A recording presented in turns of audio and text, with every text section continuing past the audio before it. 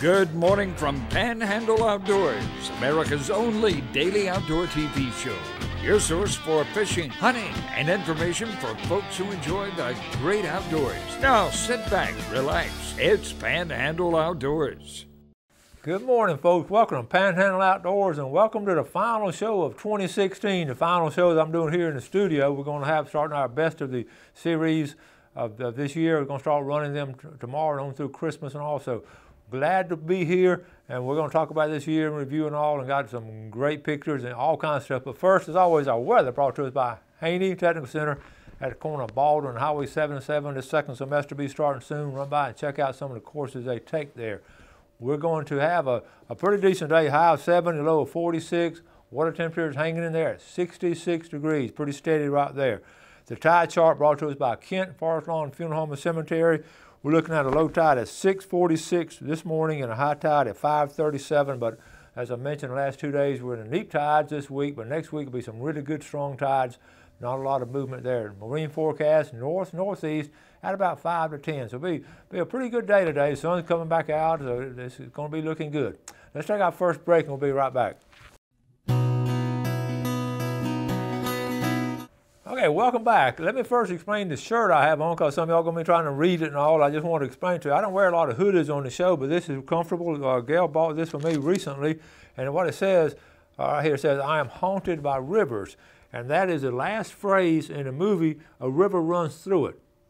It's a life story of Norman McLean, and it's my all-time favorite movie, and I always showed it to my classes when we started the fly fishing unit, because it's such a beautiful place, and the whole family revolves around the love of fly fishing, and Dad was a preacher, and it's a great story. Took back in the 20s and 30s in Missoula, Montana, and what a and if you haven't seen it, I'd recommend you watch it. But right at the end, and there's really a club now, sort of and I guess part of that club, they're just fanatics about that movie because it was such a well-played movie, and it's good. So if you maybe want to watch a Christmas movie that's not a Christmas movie with the family, that's a good one to watch. So anyway, they're doing shirts and other paraphernalia from the movie. So that's where it comes from. His last words as an old man, he's still fly fishing, and he says, "I'm haunted by rivers." So which is a positive thing, okay? A couple of pictures. This is a series sent to us by my buddy Chris Carroll, and well, let's read it first. When you're out in the great outdoors, you never know what to see. These are pictures sent to me from my brother who lives in Tennessee. While out walking the fence line, he discovered this hawk, which probably died trying to catch lunch. He was caught in a barbed wire. Merry Christmas, Chris Carroll. So let's look at a couple of these pictures. This is really sad, but this is nature. He was probably chasing something. Got a couple of, here's another picture of it, how he got sort of caught up in there. You just hate to see this, but it happens, and there's nothing really we can do about it. So that, I hate to show you all those pictures and all, but here, that's on the negative side, but here's one on the positive side, all kind of ways to go fishing. This is taken from the Beta Bridge. I don't know if you saw this the other day, but here it is. This guy, I don't know really what happened, but he drove out. It's north of the Beta Bridge, and y'all probably saw it on the news, but I thought it made a good fishing picture. It's out there. It'd be a lot easier to fish from the bridge instead of driving out there, but you can make all kind of jokes of it. So anyway, I wanted to share those pictures. Also, I didn't get to finish up the other day. I want to get it finished, the deer study and the results of this past year, of last year's deer study as far as FWC biologists and all. I want you to look at, I want to finish it up today. So it's the last show of the year, so let's get it done. First of all, look at this picture here. This is deer management unit, and we know a different color. Most of the viewing area is in that color right there, the lavender color. We're the deer management unit 1, D1 in the Panhandle, okay? D1, then right north of us is D2. We have different rules for this area. So when I talk about D1 and D2, D1 is on the bottom, D2 is on the top. Now here's what I thought some fascinating statistics, okay? Okay, so we'll go all the way down to the bottom, D1 and D2. Everybody see that? D1 and D2, okay? This is a sample, 435 people, harvested 181, then in D1, and D2 had a little less hunters, 317, harvested 169. Okay, so that's not that big of a deal on that one, but what gets fascinating, okay, this is seasoned statewide now, okay, bucks. let's go from top to bottom. Bucks. Archery, there was 10,904 harvested. Crossbow had 2,698. Muzzleloader, look at that, folks, 6,900. The general gun, they harvested 43,000 bucks. I'm not sure about that. Anyway, the total harvest of bucks last year was 64,223 in the state of Florida. Now go down to does, and you see a lot more does. Okay, look at archery. More does were killed in archery than than bucks were. And the same can be said for crossbow. But then when you get the muzzleloader, look at there. Look at the discrepancy. Only 900 does were killed in muzzleloader, and then general gun about half of them. And then the total of does is 38,000. So that's a pretty good harvest last year in Florida. Let's move on really quick. Here's what a couple things fascinated me. Go down to the bottom, D1 and D2. We had this many hunters were in D1, 16,000, and then D2 had 14,000. That's statewide now. And the only place to get close would be that right there in the middle, D unit C4. That's around the, let's see, Columbia County, the Ocala National Forest area. So that's why you have so many hunters there. Next slide. This gives you how many, dark gray, that's where a lot of hunters, and of course the Florida Panhandle in the area I just mentioned, the Ocala on there toward Daytona and over toward Jacksonville. Those two that have the most hunters are anywhere in Florida. Okay? And I'm surprised around Tallahassee, but look around Orlando and St. Petersburg and Tampa, you got more people. You just don't have anywhere to hunt down there. That's why they come up here and hunt. I won't go through all these. Bay County had 2,300 hunters and all, but I go all the way down. Gulf County had 1,600 right there in the middle. Gulf County. Jackson County had 2,900 hunters, okay, and goes all the way down. Let's go to Liberty County. Liberty County had 2,700. I know you can't read all this. I'm just going to, but what surprised me, if I find Walton County, way down at the bottom, Walton County and Washington County, see those two? Walton County had 3,087 hunters, and Washington County had 2,300. That's a lot of hunters for Walton County. I got to figuring maybe a lot of those guys, a lot of folks over there hunting into Eglin and all that, but that's a lot of hunters right there. So and so here it is by county. If you want to look at hunters by county, and you can see in the Panhandle. Let's zoom up to the Panhandle.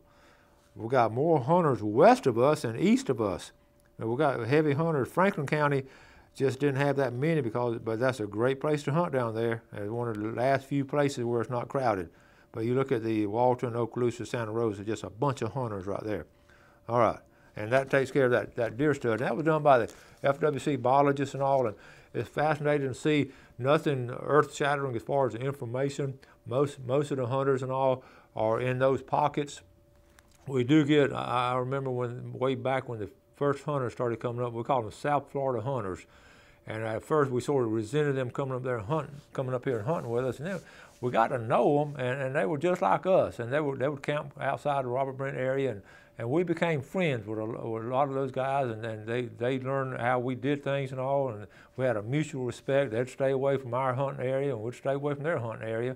And if we had dogs running, we'd call them on the radio and all. So it turned out real well, and we sort of welcomed them each year. We sort of looked forward to seeing them and got to know them and all. So and they appreciated us sort of accepting them, and it turned out really well. But at first, I think everybody has a little bit of standoffishness to when people coming in from out of town and all. But if you get to know the folks, they love the same things you love, and as long as you got room and all, you welcome them and all. Okay, let's take our break, and we'll be right back.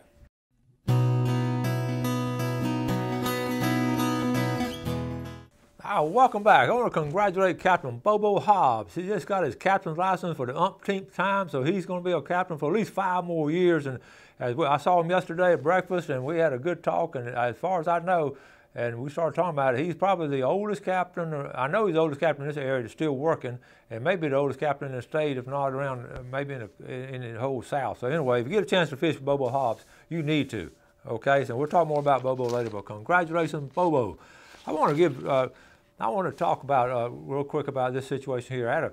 Gail and I joined the Southeastern Outdoor Press Association, and we've been in about 5 years now. And I first was asked to join way back when my book came out, and Al Hubbard came to me, wanted me to join. He was a member, said a bunch of good folks in it, and I did put it off and didn't join. Then when I started a TV show, Stan Kirkland said, he was a member, said, you need to join. So we finally joined maybe five years ago.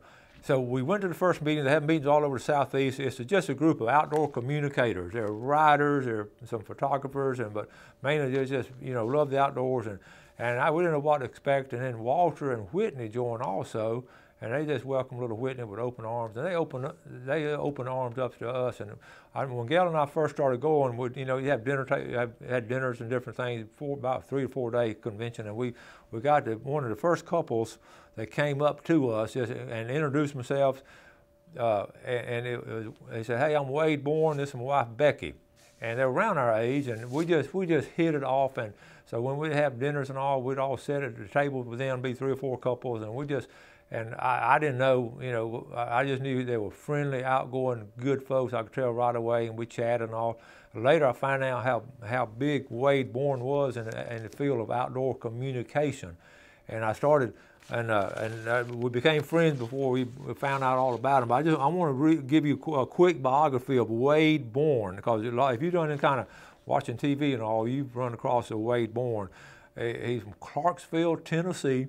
He was the president of his high school class, and went to the University of Tennessee, majored in English, became an Air Force pilot, then got his master's degree, and met his wife and all, and ended up, he founded Wired to Fish and Wired to Hunt. It's a syndicated show. 280 stations it's syndicated to across the world. It's the largest syndicated outdoor show on radio in North America. And he just has a great voice. He's an editor. He was editor of Ducks Unlimited magazine, senior writer for Bassmasters magazine, co-host of Ducks Unlimited TV, and that was his passion, was duck hunting. He loved to duck hunt. And we hit it off, you can imagine. Legends in the Induction Hall of Fame, and just all kind of things. And Sunday school teacher at the First Baptist Church there in Clarksville is a Wade Bourne Sunday school class. And the irony, when Wynn and Walter moved up to Tennessee, they were outside, not too far outside of Clarksville, and that's where Walter has a business, and they were visiting church, and they actually went by Clarksville First Baptist and went to Sunday school class without knowing it. There was Wade Bourne at the door. So that was the irony in all this. But you can see what kind of guy was. Very, very supportive. And so and his wife Becky, it just was such a sweet lady. And here's a picture of them right here. This is Wade and Becky Bourne. And I say that because Wade has just passed away, folks. We got a call the other day, got a message that Wade Bourne had died unexpectedly of a heart attack, and of all things, he's got his family farm in Clarksville, and by now Clarksville built around, got 100 acres, sort of on the edge of Clarksville. At one time, he was way out in the woods, 100-acre farm, and 5th generation in the same house. And he was out cutting a Christmas tree, and by himself, and his wife was out of town and all. And so anyway, they sent us a word. It's just heartbreaking. What wonderful, wonderful folks. I just want to give a tribute to the world of outdoor communications. Lost a giant, and I know you didn't know him, but I know you've been affected by. We've been affected by he and his family and all. So our condolences to Becky and Hayden and Haley. And we're going to miss y'all, and we hope to see you soon, Becky. But if y'all are watching the show, our condolences, and God bless your family, especially this time of year. And you reflect back each year, you're the same way. You lose people. You sit here this year and next year, you wonder, oh my goodness, who's going to be? You don't worry about it, but look back. I think about Ray Wishart. I talked with Mr. Ray Wishart for 40 years, and sitting here this time last year, he told me he wouldn't be here this year. I wouldn't believe it, but. We've lost so many people, and I have friends and family who've lost close folks, and it's always tough this time of year, and try to spend some time with folks who's been like that, and just call them up and tell them you're thinking about them and all. So I did want to mention that. Okay, so let's get into to a drawing. I want to say too, and I told my students this always: run by and visit some folks, especially during the holidays. If a lot of kids are home from college, and I always tell them that when you come home from college that first year, run by and see Grandma and Granddaddy, Aunt Susie, Uncle Joe, and all that, because out of all the things that they don't want a present, all they want one thing from you, and that's your time. They want to just talk to you. They want you to go over there on the bar and get that snack you always did when you were a little kid, run there, grab a snack or grab an apple or orange, or Grandma, what you got in the refrigerator? They want you to do that, you know. So run by and see folks and all, and visit with them. Especially, just take time during the holidays to do that. It's a special time of the year to do that. I want to encourage you to do it. Okay. Now let's give away. I meant to give away something each break, and I forgot to last break. So we're going to actually give away 2 of our prize packages. It has Jeff Peck's video in it, a walk through nature, all kind of stuff. I just collect this stuff during the year. Redfish Magic, really nice prize packages, and we got a couple more left. So I'm going to give away 2 during this segment. Okay. And the winner of this one is going to be the first one. Jeff's good about putting your name on it. It's come by the Fox 28 Studios. And by the way, I'll have some decals here. If you don't win, you're welcome to come by and get some decals right here in the studio here on my table. Okay, the studio is going to be closed a day or two, but it's going to be open the rest of the year. The winner of this one is going to be Corey Brookins. Phyllis, I know you're watching for Corey to win that one. Corey Brookins won the first one, and the second winner is going to be Corey played football at Mosley, and actually played football at Florida State. Okay, and the winner of this one is going to be Ken Jackson. Congratulations, Corey and Ken, on winning these 2 packages. I'm going to give away one more prize at the end of the show, but first, let's take our last break, and we'll be right back.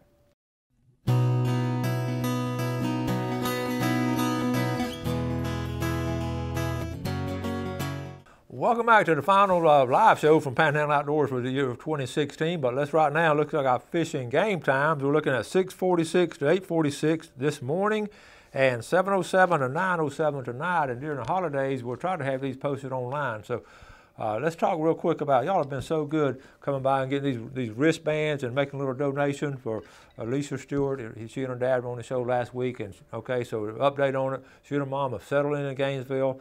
They have a place down there, and about 3 days after Christmas, they're going to go in and deliver young Team Flash, and they're going to do an open heart surgery right away. So we're going to leave this here during the holidays. Kristen is at the front desk there. If you come in and tell Kristen you want to make a little donation, good turnout. We've had a good turnout. We appreciate all that. So let's move on. I wanted to say we're going to get ready for winter fishing. Always during the holidays we do some winter fishing. You want to target speckled trout. Speckled trout just absolutely, when it gets cold, and they're going to just bunch up like that, and they're fun to catch, and they're good to eat at Christmas time. Of course, the wood's going to be full, and we'll talk about that later. But I want to reflect back real quick on this year. It's been a wonderful year. Next year is going to be even better. As always, I thank you and the sponsors, the viewers and sponsors on everything we've done, and it's going to be just an exciting year, and we have a unique situation here in Florida Panhandle, and to be able to bring you this message here on television every morning is just special. And I don't take it for granted, and I appreciate it, and I work hard at it, and it's because of what we do and the result we have. But I want to mention one thing, talking about goals for next year. You know, so many people are giving. So many people give, and all kinds of things, especially for kids for Christmas. And rightfully so. You have your toys for tots. You have the guy, the DJ up on the tower bringing in presents, and you have all kind of clubs doing this, and you have so many people giving to kids for Christmas, and it's a heartwarming situation to see so many people giving and coats and all that for kids and all. But you know what? This has really been on my mind this year, and I guess because I retired from teaching, and I still. You know, teenagers have a special spot in my heart, and when they're kids and all, they get a lot, and because they're so protected and all. But once they become, you know, I'm talking about from the 13s to the 17-year-old age group. And wouldn't it be nice? I was thinking about if we could start a little group that will give outdoor Christmas presents to these teenagers. And I got to thinking, you know how I am on acronyms. First thing I thought, what's the acronym for that? I'm going to call it GTO. Getting Teenagers Outdoors, okay, GTO. I don't know if they'll let me do that for the car people, but anyway. But let's think about doing this next year, and if some of y'all will help me, I can't do it by myself. If some of y'all will help me, it would be nice to just have a gathering place, where the kids, like Salvage Santa has all his bicycles and all, and Mike does a great job of that. But wouldn't it be great if we just targeted a little bit of those teenagers, those needy teenagers that would, I can promise you that I've had kids in class and they, they're so interested in this stuff, but never been exposed to it. Give outdoor prizes, outdoor gifts like a compass, a little compass and all. I mean, I know they got them on the phone and all, but they just love compass. I wrote down some things: compasses, masks and snorkels, state park pass. Go to state park, man. Wouldn't it be cool? Bow. Even little metal detectors, just get them outdoors, get them away from all these electronics and all. You'd be amazed. Camping stuff, like little tents and all, little things they do. Let's think about that. If y'all are interested in doing that, we'll sure do it next year, and that'll be one of our goals. Because our kids are hit really good about all kind of 10,000. I started adding them up all over the area and all. It's well over 10,000 just in this community by one group. So it's well done, rightfully so, and I appreciate it, and I know you do. But let's next year maybe think about targeting some of these teenagers with some outdoor gifts. That'd be cool. If y'all want to help me, we may change it. If you got a better acronym than GTO, we'll use that. So anyway, let's be thinking about that. I've always been lately that's been on my mind, and we may try to kick it off in just a little bit at a time, and might get a club behind it or something. But anyway, we're going to wrap it up. Now, let's start winding down for 2016. Folks, we've been doing Panhandle Outdoors for 10 years. Can you believe that? For 10 years, and only because of great viewers like you. So we appreciate it. And like I say, next year is going to be the best yet. And we're going to start in between now. We have all kind of some fishing and hunting and all kind of neat stuff that we did over this past year. So we have a lot of video now the next 6 or 7 or 8 days on into after New Year's, okay? So we're going to give away one more thing this year. It's going to be a safety harness. One more safety harness, and of course you're going to call me, and call me after the show, and whoever calls, I have it right here. Jeff and Kristen, them have it right here.